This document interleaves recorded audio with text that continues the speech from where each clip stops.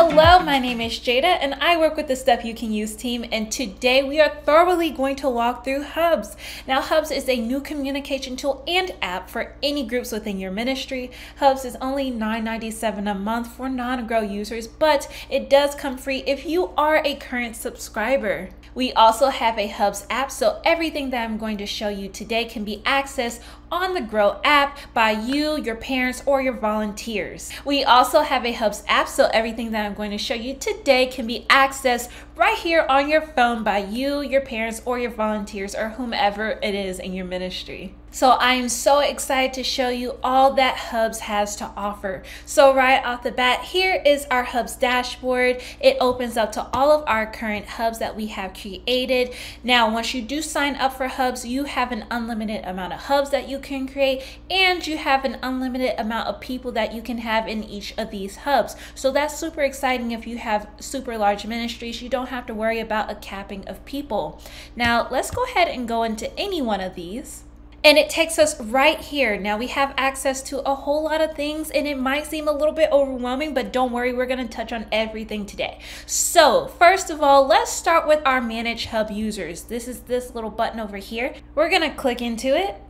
And this is how we're going to add people into our Hubs. So first of all, you need to put their full name in, or their first and last name, so that you can identify each person in here. Then you're going to put their email that they'll want associated with this account. And then you get to choose if they can be a Hub admin or if they want to be a Hub user. With a Hub admin, they simply have access to pretty much everything that you have access to. They can upload announcements, create calendar events, and add people. Hub users simply have access to whatever the content is that the Hub admin has put into each of these Hubs. So you have those two options, and then you press send. Currently, you have some of your pending invitations. You have some of your current members. Now, this is very specific to the Hub that I have open, which is our high school ministry. But you can choose, you can pick and choose which Hub you want to add people to. If I go back out of here, we can change up our banner. So right now I have this cool psychedelic little funky thing going on. You can change that if you like. So over here to the top right, we can press change banner, and we'll have three options that we can choose from when we want to select what our banner is. So the first being a gradient. We get to choose up to 3 colors, and this is super helpful. If you have ministry colors, then you can choose this, and then you can choose which direction the gradient goes in. It's really fun. Also, you can choose to put an image up there if you'd like, or you can choose from any of our templates that we have here. And that's where I had the little psychedelic funky one.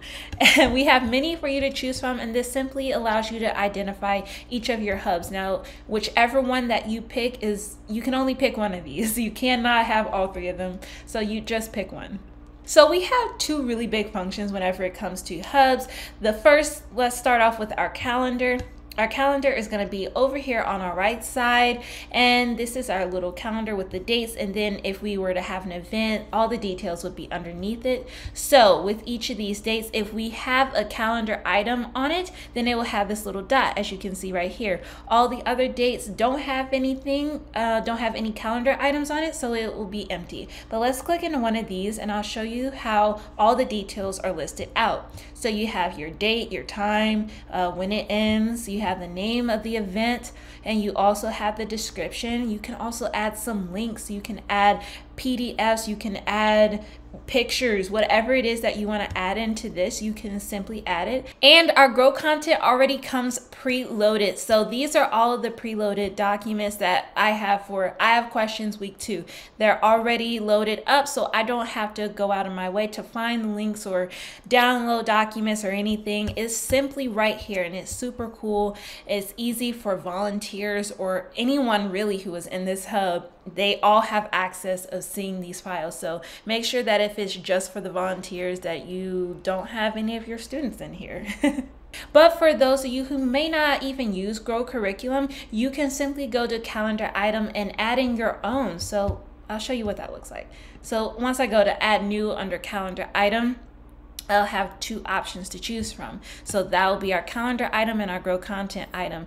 And so with the preloaded content, that's where you're going to choose your grow content, and you only have access to the curriculum that you're subscribed to. With calendar item, if you don't even use our grow curriculum, that's super fine. You can just go into calendar item and add in whatever it is that you want. Simple as that. Adding a calendar item is so easy. So like I said, we have these two options. I'm going to go into calendar item. First off, we have our hub that we want to add this event to. I am already on our high school ministry hub, so it's automatically going to default to this one. But as you can see, all my other hubs are available for me to select. So I can pick and choose which ones, or I can just select all of them and it'll do it that way. I'll choose the date for my event and an end date. If I wanted to add a time, I can do it. We're just going to put a really random time, so don't even worry about it. Awesome. And then we can set this to be reoccurring if we like. So that means it'll happen on this day every week for however long we want it to last until. And then we have the title of the event. So let's just say bash. I don't even know. Add a description. Let's have some fun. And we can add emojis, we can bold the text, italicize it, underline it, strike through, whatever. And then we can also add links. So we can either double click in here to add a link, or we can drag and drop, however you like to do it. It's super easy. You're going to notify your hub members, and then you simply post it. And all of that random stuff was put into an event, a calendar item. As you can see, it shows it with a dot. Not much in there because I didn't add any links or anything, but it shows the date, the time, the event name, the description, and the links would be right underneath it. So it's super easy, and the same thing with the grow content, except for it will actually align with your series that you're in for our grow curriculum. Now, I did say we do have two pretty big functions. So that was the calendar one. Now we can look over at our announcements. Our announcements are located on the left side, and it works exactly, or kind of like Facebook and Slack, even if you've used that. As soon as you upload an announcement, they can comment. People in your hubs can comment. They can add an emoji to react to things like that. You can just press the reaction, do the little emoji there. See, super cute. It just changed it. I can only react with one emoji, so I had already done it previously, so it just changed it. I can add a comment and send that. Surprisingly, I can even add links in here, files, attachments, GIFs. That's super fun in ministry. Be creative, be endless with your thoughts. Please add as much on here as you would like. I'll show you how you can add an announcement. So as we go back up to the top, we press add new, and then like we did before with our calendar item, we can make it an announcement item, or we can make it a grow content item, which will align with your grow curriculum. So let's just go into the announcement item. Oh wait, actually, let's go into our grow content. I want to show you what that looks like. So let's go into students, because this is our high school hub. We'll choose V5 students, or we can choose a free trial if you guys aren't subscribed yet. Break trail. Oh no, I already did break trail. Let's do something different. Let's go with good things.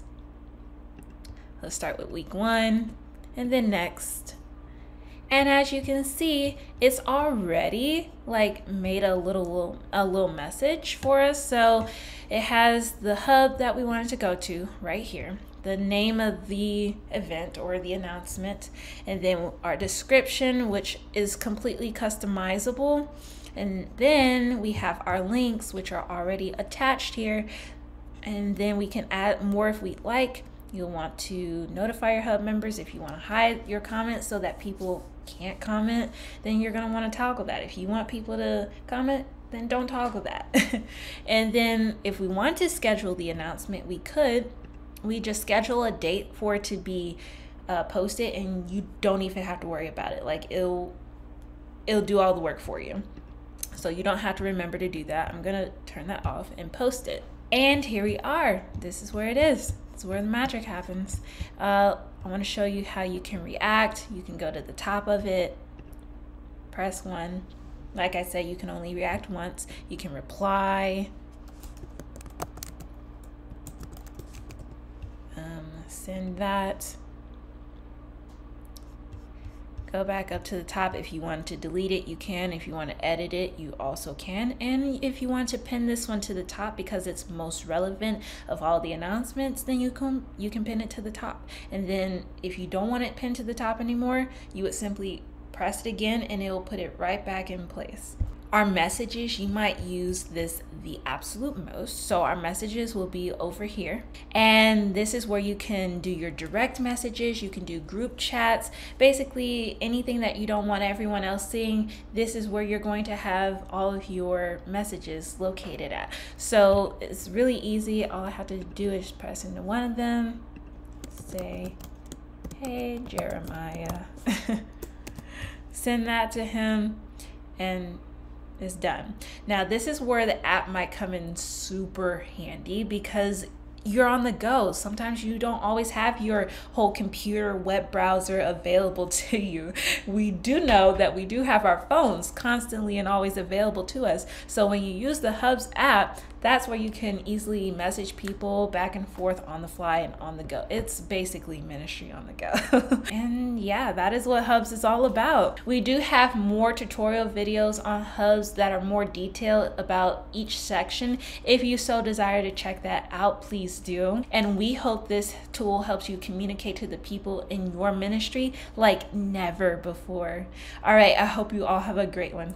Bye.